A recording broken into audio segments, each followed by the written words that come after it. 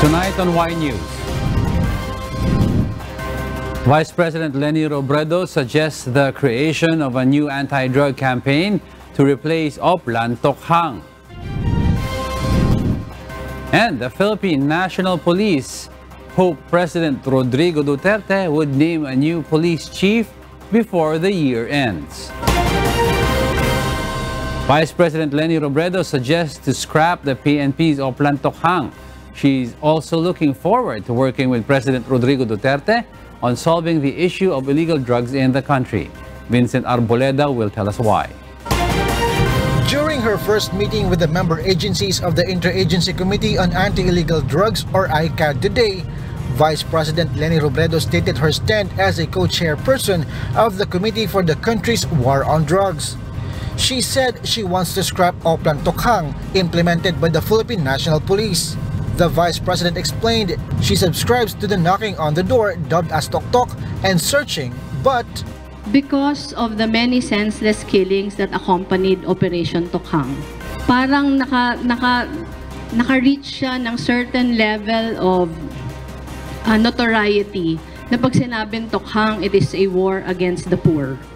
VP Robredo added that after more than 2 years of the anti-drug campaign, and with a huge number of recorded fatalities, it is time to reassess the situation and the government's way of dealing with illegal drugs.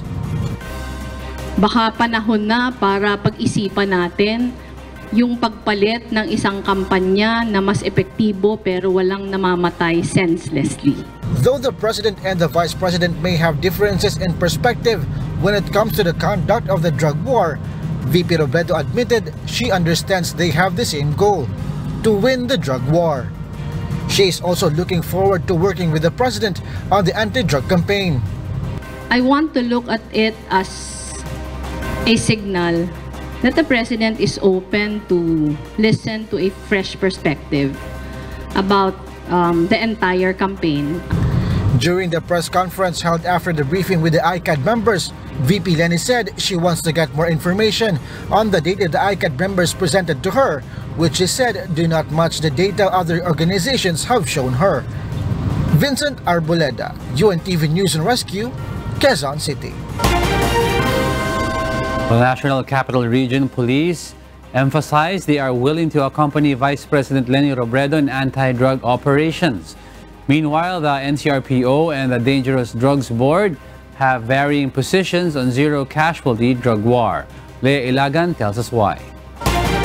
The National Capital Region Police Office, or NCRPO, is willing to accompany Vice President Leni Robredo in drug operations. NCRPO Chief Police Brigadier General De Bolsinas made a statement after the country's second top official accepted the position as co-chair of the Interagency Committee on Illegal Drugs, or ICAD. Bakit hindi? Pag available siya, we will. But of course, she's the Vice President, importante po yung security niya.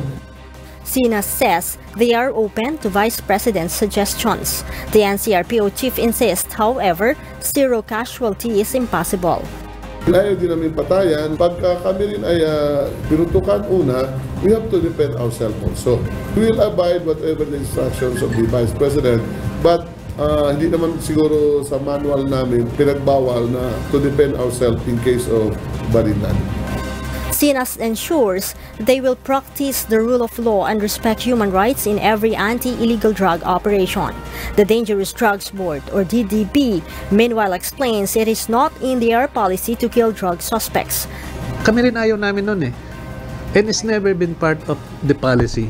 Yung mga nangyayari na we believe na violation yan doon sa police operational procedure, sa rules of engagement, sa ating guidance. Secretary Cui believes that VP Robredo will play a huge role in the government's campaign against illegal drugs. Leah Ilagan, UNTV, News and Rescue, Camp Crame. Supreme Court Chief Justice Diosdado Peralta assures they will take action on the alleged narco judges. The so-called narco list, or list of personalities allegedly involved in illegal drugs, includes 13 court judges and 10 prosecutors. According to Peralta, a recommendation on the matter has been submitted to the Supreme Court. He vows to immediately resolve the issue. There are already recommendations submitted to the court and bank, and in due time, we will be coming out with resolutions on these alleged narco judges. ASOP Year 8 Grand Finals is a unique one as the 12-song entries have different genres, according to the ASOP judges. There's rock, ballad, and R&B pop, and others. One of the songs is Ikaw Ay Ikaw, which is said to be different from usual praise songs. Nina Armilio reports. Two English song entries, one Taglish, and 9 compositions written in Filipino will battle in ASOP Year 8 Grand Finals. One of the Filipino songs is Ikaw Ay Ikaw, written by Van Duane Badwa. I wanted to write something na makarelate yung mga Pinoy. Ika'y kabuuan at tinatanging kailangan ko. Tanggalin man ako sa mga salitang ito. It won the January monthly finals. Well, the message of the song is basically everything will not make sense pag wala si God. Sana as people listen, they would see that talagang we really need Christ, we really need Jesus. Van Duane adds, people must give time to write songs dedicated to God. Definitely, all of the other things will fade away. Especially pag naging real na yung mga challenges sa buhay, talagang saan talaga tayo, where can we go? Watch Rada, the former lead singer of Kulay, on the stage as she renders the Grand Finals version of Ikaw Ay Ikaw. Don't miss the night of music and praise offered to the Creator on Sunday, 7 p.m. at the New Frontier Theater.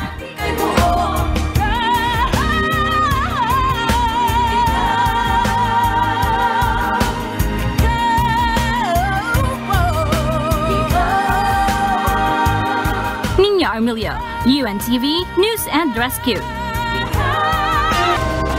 Welcome back to Y News. We pick up to where Angelo Castro III left off. I'm Alex Baltazar, and here are the headlines. The Philippine National Police hoped President Rodrigo Duterte would name a new police chief before 2019 ends.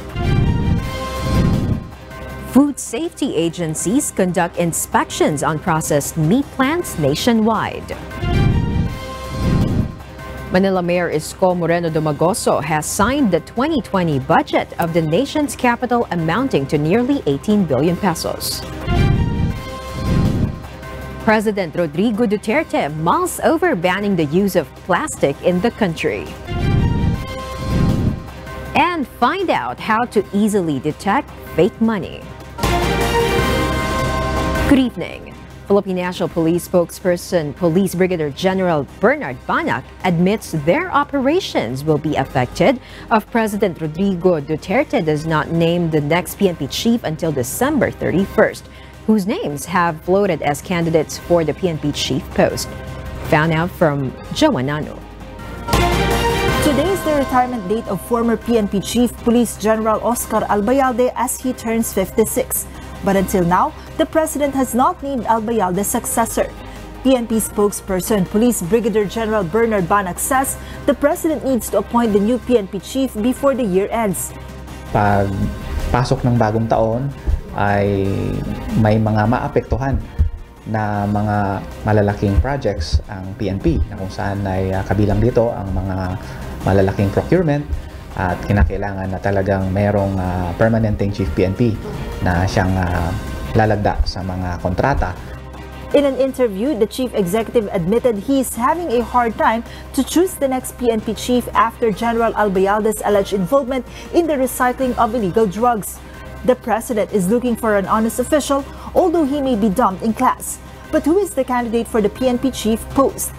Aside from the 3 senior officials who are members of the command group named PNP OIC and Deputy Chief for Administration, Police Lieutenant General Archie Gamboa, Deputy Chief for Operations, Police Lieutenant General Camilo Cascolan, and the Chief Directorial Staff, Police Major General Guillermo Elizar, some other names have floated. One of those is the name of Police Major General Cesar Hawthorne Binag. Binag is now assigned in the Directorate for Information and Communications Technology Management or DICTM. He is from the PMA Hinirang class of 1987. He finished his master's in developmental management in the Asian Institute of Management or AIM. He completed a master's degree in public administration in the Harvard Kennedy Schools of Government, Cambridge, Massachusetts, USA. He became the Regional Director of Police Regional Office 6, Deputy and Acting Police Commissioner of the United Nations Mission in Liberia, and a Commandant of the Philippine National Police Academy or PNPA. He is a member of the Board of Inquiry Operational Audit Team who investigates the Mama Sapano incident. Binag will retire on April 24, 2021. The name of his mista also floated, Directorate for Operations Police Brigadier General Emmanuel Licuk. Licuk became the Director of PRO-4B or Mimaropa. PNP spokesperson Police Brigadier General Bernard Banac says they are expecting that 10 days from now, on November 18, President Rodrigo Duterte will name the next PNP chief in the command conference. Nasa kapangyarihan ng Pangulo ang pumili ng sino ang kanyang pagkakatiwalaan na maging Chief PNP. Siya ay maaaring pumili sa sinumang mga opisyal ng PNP na may ranggo na Police Brigadier General hanggang pataas. The other names that have surfaced are Calabarzon Director Police Brigadier General Vicente Danao Jr. from PMA Sambisi class of 1991. Danao served as the Director of Manila Police District and became the CIDG Deputy Director for Operations. Next is Danao's MISTA PRO-11 or Davao Regional Director Filmor Escobar. He became the Police Security and Protection Group or PSPG Chief. PRO-7 Director Police Brigadier General Val de Leon is also among the candidates. He became Chief of the Firearms and Explosive Office or FEO. De Leon is from PMA Makatao class of 1989. Another is PNP spokesperson Police Brigadier General Bernard Banac. He is from PMA Tanglao Diwa class of 1992. Banac became the Assistant Chief of Supervisory Office for Security and Investigation Agencies or SOSHA before he became the PNP spokesperson. Joanano, UNTV News and Rescue. Water supply scarcity and the lack of toilets remain as two of the major challenges faced by the local government units affected by the series of earthquakes and aftershocks in Mindanao. Janice Inienta details why. More than 2,000 families or over 11,000 individuals are still staying in evacuation centers in Kidapawan City 3 weeks after a series of earthquakes struck parts of Mindanao. 60% of the city's water supply were affected after landslide buried its sources like dams and water springs. Fire trucks and water tankers from the local government supply water for the evacuees. However, it is not enough for their needs. They also fear of an impending health crisis. Wala kaming CR, wala kaming tubig, at kailangan kami ng mga trapal, at saka simple financial, mga pagkain. Mahirap talaga sir, para sa akin. Kay matanda na ako. Naman may agas nga tubig pero murag naglisod kami magpila kay ibutang nimo sa drum dili man mapundo. Ana kinahanglan mag-isa-isa kami. Poor sanitation is linked to the transmission of disease such as cholera, diarrhea, dysentery, hepatitis A, typhoid, and polio. But the local government assures they have enough medicine for the evacuees. According to Kidapawan City Mayor Joseph Evangelista, they are working double time to transfer the homeless families to a relocation site. But the mayor admits they cannot sustain feeding the evacuees. Bleeding tayo kasi 80 sacks of rice per day ang niluluto natin. So, isipin mo ilang libong tao yun, di ba? Mahirap kasi kung patuloy yan, bleeding masyado sa resources ng city government. So it would be best na pabalikin na natin, lead their normal lives, livelihood nila. About 25 hectares of land is needed to relocate the thousands of displaced persons from 8 barangays. The city targets to finish the relocation in 6 months. The local government will also need almost 100 million pesos to address the earthquake victims' necessities. Janice Inienta, UNTV, News and Rescue, Philippines. Several residents in the municipality of Matanao, Davao del Sur, affected by consecutive earthquakes in October that hit parts of Mindanao, have not yet returned to their homes. Dante Amento tells us why. Residents in Matanao, Davao del Sur, like in Barangay New Visayas, are temporarily taking shelter in tents just in front of their barangay hall. They fear that another earthquake might happen, so they have not returned to their houses. The barangay covered court is not used as an evacuation site because of cracks found on it. They also worry the barangay hall and a new building intended for senior citizens might collapse. Many of them have not received relief assistance yet from the government, such as food and water. Dali, super ito, wala pa. Naghihintay pa kami. Kasi ang DSWD, nagkolekta sila ng mga listahan namin kung ilang tao yung epektado. Some children in the area are suffering from cough and fever due to the changing weather conditions. Meanwhile, municipal employees are using the plaza as a temporary work area as another earthquake might happen again. Aftershocks were felt last night. In Barangay Kibao, it is not yet safe to drink the water supply because of possible bacterial contamination. The water source in the barangay had been destroyed. The Municipal Health Office prohibits residents from drinking water from their water source as further tests must be conducted. 100% positive talaga. Okay. Pero hindi natin masasabi kung E. coli yung bakterya na nandoon. Dante Amento, UNTV, News and Rescue, Matanao, Davao del Sur. Manila Mayor Francisco Isko Moreno Dumagoso signs the 2020 budget of the Manila City Government. This is the biggest and fastest budget signed in the history of Manila, according to the City Council. Bernard Dadis tells us why. Manileños deserve more from the government, especially those who are in need. This is what Manila Mayor Francisco Isko Moreno Dumagoso believes as he allots 8.5 billion pesos or 48% of the city government's almost 18 billion peso budget for social services and other projects that focus on the city residents' welfare. The 2020 budget is almost 3 billion pesos more than the budget signed by Manila's previous administration. Manila's budget for next year includes monthly financial assistance of 500 pesos for senior citizens, persons with disability or PWD, solo parents, students in public schools, and grade 12 students of Universidad de Manila or UDM. 800 peso birthday gift for more than 182,000 senior citizens, and 1,000 pesos monthly allowance for over 17,000 pamantasan lungsod ng Maynila or PLM and UDM students. The city government has also allotted 173 million pesos for its Nutriban project to provide nourishment to 50,000 malnourished kinder and grade 1 public school students. 6 million pesos will be allotted for centenarians who will receive 100,000 pesos each. Mayor Isko's vertical housing project for the poor will get a 300 million peso share. According to Dumagoso, each building in the vertical housing project will reach 14 to 20 floors. Each two-room unit covers a 42 square meters wide area. Tao muna bago kalsada. Dahil ang kalsada, walang kumakalam na sikmura. Walang almoranas, walang rayuma, walang mararamdamang sakit. Hindi mangangailangan ng anumang bagay na kailangan ng isang tao, lalo na ang mahirap.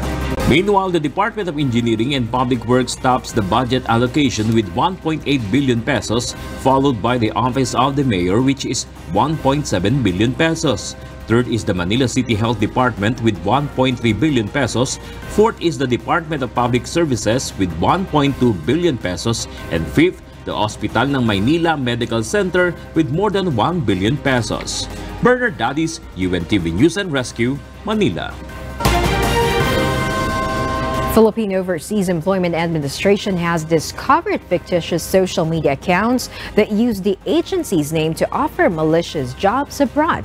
Meanwhile, the U.S. Embassy in Manila City and its affiliated offices will be closed on Monday. Let's find out why from Asher Kadapan Jr. The Philippine Overseas Employment Administration or POEA warns Filipino job seekers against fake POEA accounts and pages surfacing on social media. According to POEA Administrator Bernard Olalia, the bogus accounts use the POEA's name and logo. The fictitious pages also advertise overseas jobs not verified and approved by the agency. The agency's administrator also named a few of the fictitious Facebook pages. Applicants are advised to verify from the POEA the validity of job offers through the online verification system on POEA's website or by calling the agency's hotline numbers. Meanwhile, United States Embassy office in Ross Boulevard, Ermita, Manila will be closed on Monday, the 11th of November in observance of the American Veterans Day. Its affiliated offices nationwide will also be closed. Their regular services will resume on Tuesday, November 12. Asher Kadapan Jr., UNTV News and Rescue, Philippines. The government stresses the African swine fever virus is not transmittable to humans. Authorities, meanwhile, continue to inspect pork and pork products nationwide as the holiday season nears. Ray Pelayo explains why.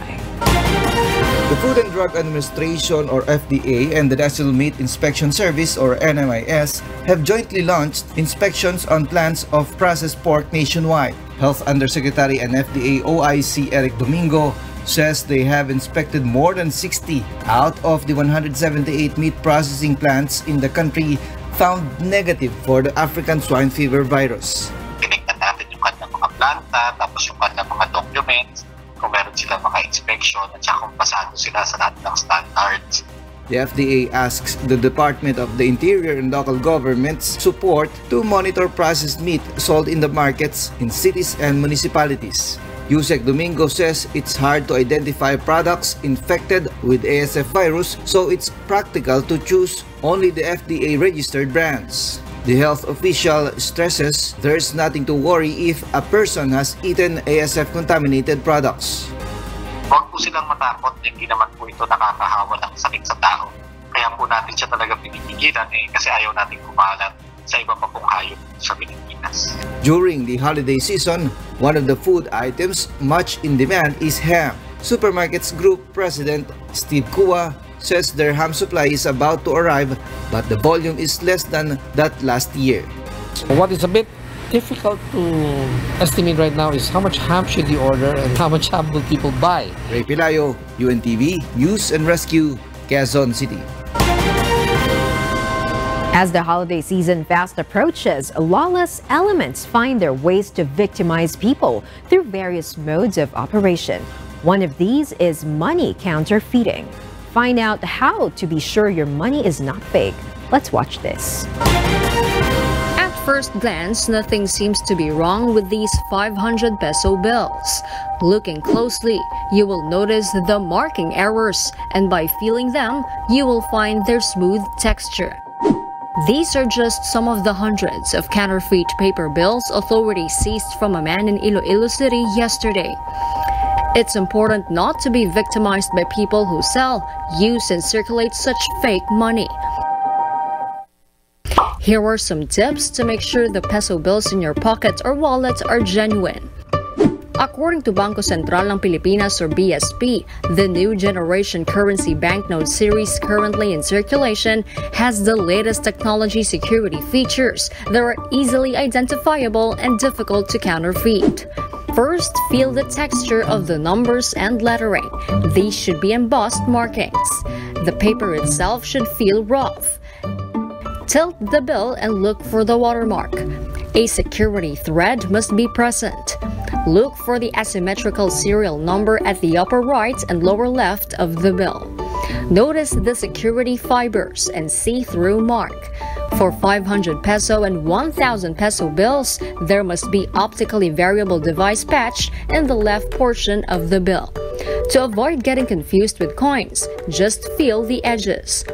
The 10 peso coin, which is the biggest in size, is milled with edge lettering that says Bangko Sentral ng Pilipinas. The 5 peso coin has a plain edge, and the 1 peso coin has the intermittent reeds on its edge.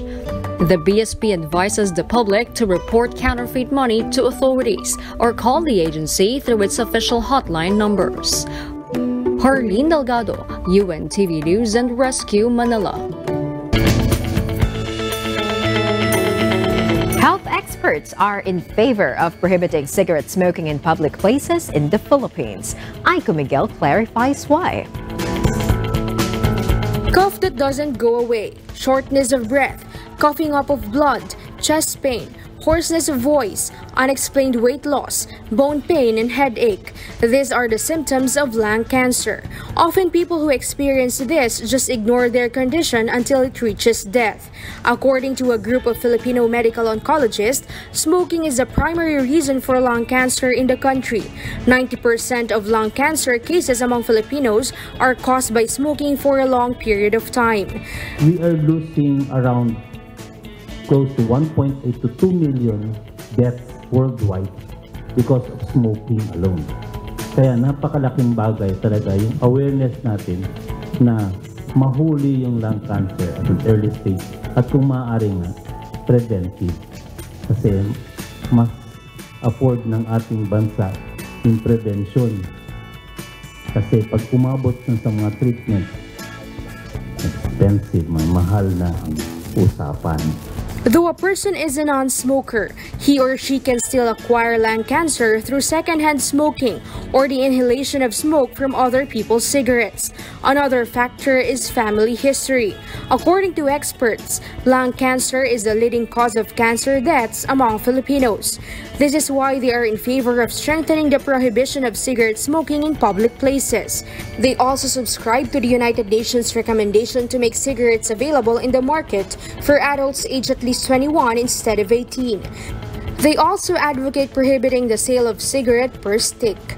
Na yung risk ng smoking sa pag-cause ng lung cancer, mas tumataas talaga dun sa duration ng paninigarilyo. So mas mahaba yung paninigarilyo at mas maraming sinisigarilyo. Yun yung tinatawag namin na pack years. Kung ilang packs, i-multiply mo siya kung ilang years. Mas bata sila nag-uumpisa, mas madali silang magkaroon ng lung cancer. Aiko Miguel, UNTV News and Rescue, Taguig City.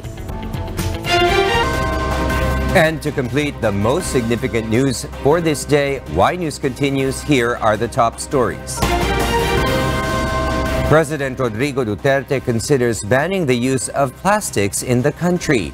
Even Congress has begun to propose measures on such ban. Rosalie Cos details why.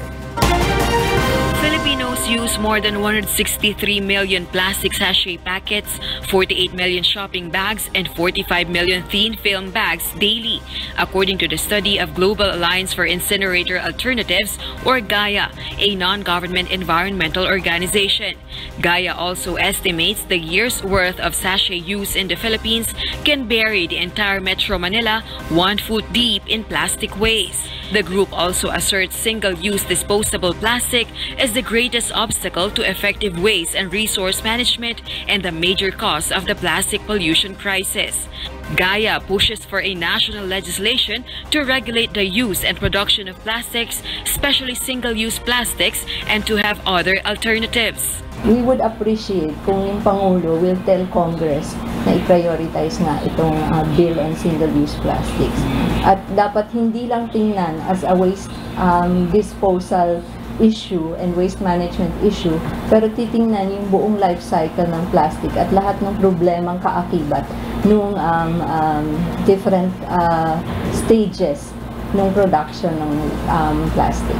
President Rodrigo Duterte has recently raised the idea of banning the use of plastics in the country. This was one of the issues discussed in the Chief Executive's 43rd Cabinet meeting in Malacanang on Wednesday night, when an attached agency of the Department of Environment and Natural Resources reported on the priority programs for environment and climate change resiliency. However, the President said the proposal to ban plastic use would require a legislative action. Hindi ko exactly alam kung single use or basta sinabi niya lang na inclined siya na i-ban. Sir, bakit po na-raise yun? In connection with the climate change issue. Various bills on prohibiting the single-use plastic products are pending in both the House of Representatives and Senate. There will be a hearing before the committee level. All the stakeholders shall be heard, and ultimately, we shall decide, of course, the decision of the President will carry much weight insofar as the action of the House of Representatives is concerned. Rosalie Coz, UNTV News and Rescue, Quezon City. Meanwhile, among the components of the Manila Electric Company are Meralco charges on its customers in the bill deposit, but several groups question the legality of such charges. Joanne Nano tells us why. A Meralco customer has brought up his concern to UNTV News and Rescue about his electric bill last month. The second page of the billing statement shows he is charged with additional 1,390 pesos and 78 centavos for the bill deposit program. The customer is now asking why he has to pay such added charge. Joe Saldariaga, the spokesperson of Meralco, explains bill deposit refers to the amount paid by the customers once they apply for power supply connection. The power distributor clarifies this is not an additional charge. Well, the bill deposit, tulad lang yan ng pag-upa mo sa bahay, di ba? Meron deposito na naiiwan sa utility company, in our case, sa Meralco.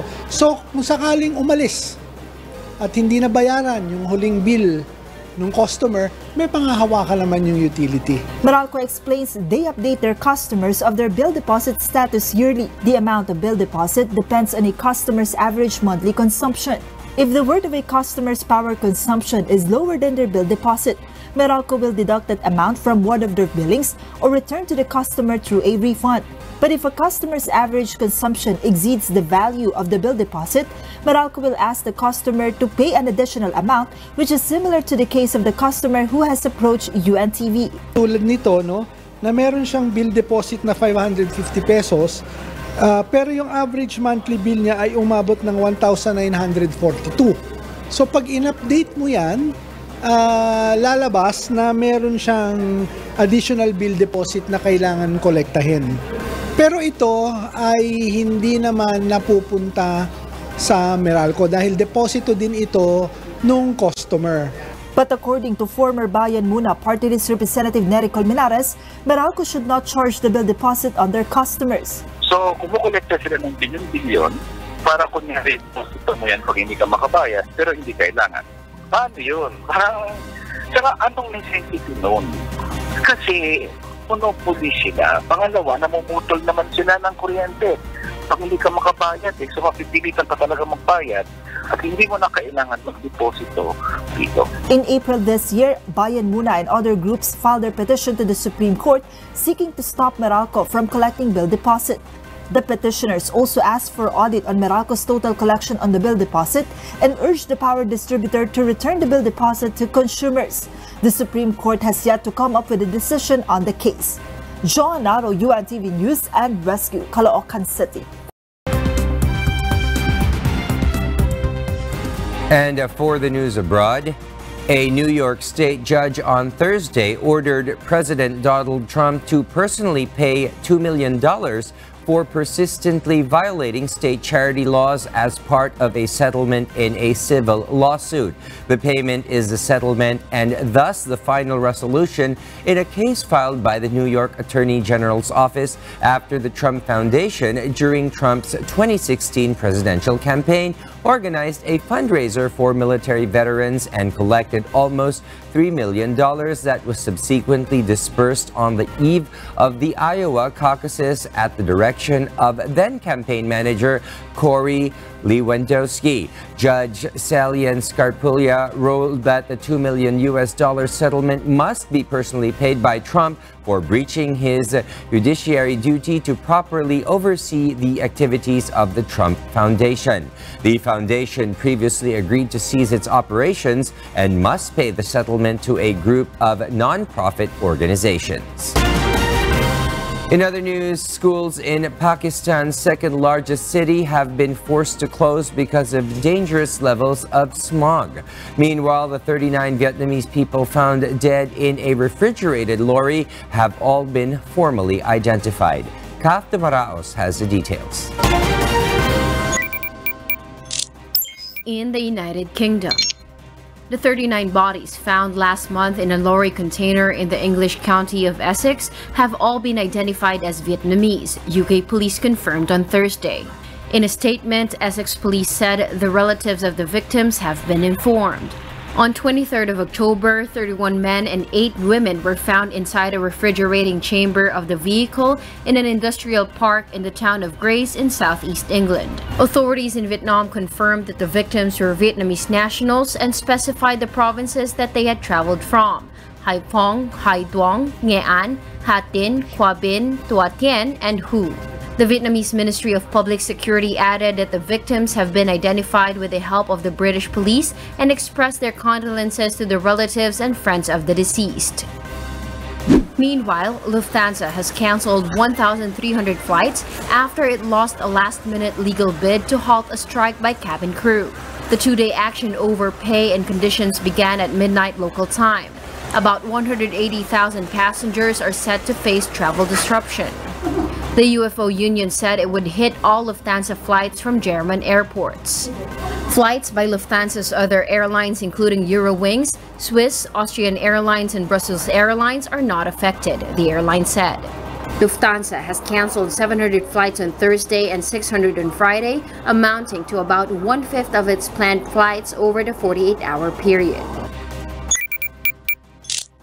And in Pakistan, the Pakistani city of Lahore closed schools on Thursday after an alarming rise in air pollution that made it to the world's most polluted city for a few hours, covered by a dark toxic cloud. On Wednesday night, the concentration of PM2.5 particles was 580 per cubic meter in Lahore, making the city the most polluted in the world for a few hours, according to the Air Quality Index of the United States Environmental Protection Agency.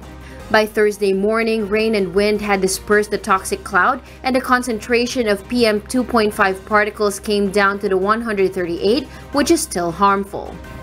Punjab Environment Protection Department spokesperson Naseem-ur-Rehman blamed the neighboring India for the burning of crop residue that increased the pollution levels. Kat Dumaraos, UNTV News and Rescue. Children in China have been banned from playing online games for more than 1.5 hours per day or after 10 p.m. Users under the age of 8 have also been prohibited from playing games that require payment. The rule was launched by Beijing this week in a bid to curb prevalent gaming addiction among the youth.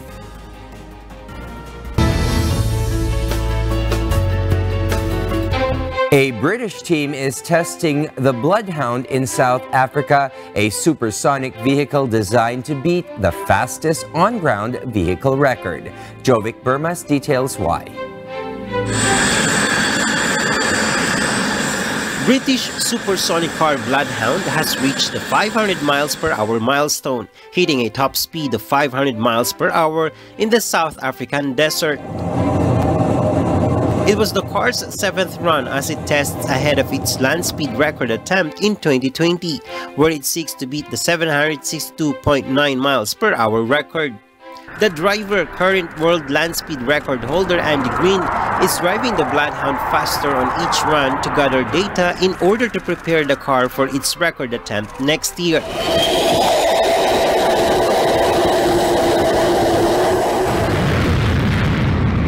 On Tuesday, Mr. Green had clocked the top speed of 491 miles per hour, but encountered some minor bodywork damage. All going to plan, a land speed record attempt is slated for late 2020, and it might not end there, with the team also hopeful of eventually blasting past the 999.7 miles per hour mark. Jovic Burmas, UNTV News and Rescue. An amateur composer and a seasoned OPN singer joined together in a praise song entitled You Are Wonderful. This is one of the song entries in ASAP Year 8 Grand Finals on Sunday at the New Frontier Theater. Nina Armilio has more details. Song of the month is You Are Wonderful. Composer Franz Lauren Bicas, interpreter Mark Ligo. Franz Lauren Bicas was overly delighted when his composition You Are Wonderful was hailed as a grand finalist in ASAP Year 8. Franz hails from Bohol. He's an avid ASOP viewer, so he has learned several songwriting techniques. But he didn't expect that his English song entry would win. God, you are faithful, indeed you are able, you are wonderful. Pasalamat po ako sa ating Panginoon Diyos dahil kung wala po siya, hindi po makakarating yan sa kawalan niya. For France, writing a praise song doesn't only help the composer, but also the listeners. While Mark Ligo, the interpreter of You Are Wonderful, was also surprised when France's masterpiece was hailed the Song June of the month. It doesn't rely on the song itself, it's still God's will. Mark says he will never tire in singing songs of praise. Kasi galing naman sa kanya yung kapasidad na to, yung capability of singing. So, singing this way enables me to give back in the way that He gave me.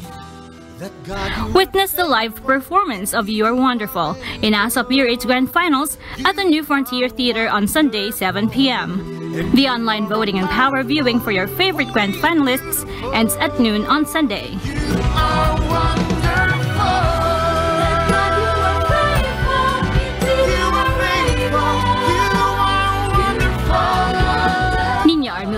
UNTV News and Rescue. And those are the reasons behind the news this November 8, 2019. On behalf of Alex Baltazar and Angelo Castro III, I am William Theo, and before we close, we will recap with today's significant sound bites. Because we need to know, we will always ask why. Good evening. Parang naka-reach siya ng certain level of notoriety na pag sinabing tokhang, it is a war against the poor. Baka panahon na para pag-isipan natin yung pagpalit ng isang kampanya na mas epektibo pero walang namamatay senselessly. Ayaw din namin patayan. Pagka kami rin ay pinutukan una, we have to defend ourselves also. We will abide whatever the instructions of the Vice President, but hindi naman siguro sa manual namin pinagbawal na to defend ourselves in case of barilan. We also allow meritorious motion for extension, and we understand her predicament. I hope that she will no longer ask for another extension, so that before the end of the year, that those cases will be finally decided. Tao muna bago kalsada. Dahil ang kalsada, walang kumakalam na si Kumura, walang almoranas, walang rayuma, walang mararamdamang sakit. Hindi mangangailangan ng anumang bagay na kailangan ng isang tao, lalo na ang mahirap. We would appreciate kung yung Pangulo will tell Congress na i-prioritize nga itong bill on single-use plastics. At dapat hindi lang tingnan as a waste disposal issue and waste management issue, pero titingnan yung buong life cycle ng plastic at lahat ng problemang kaakibat nung different stages ng production ng plastic.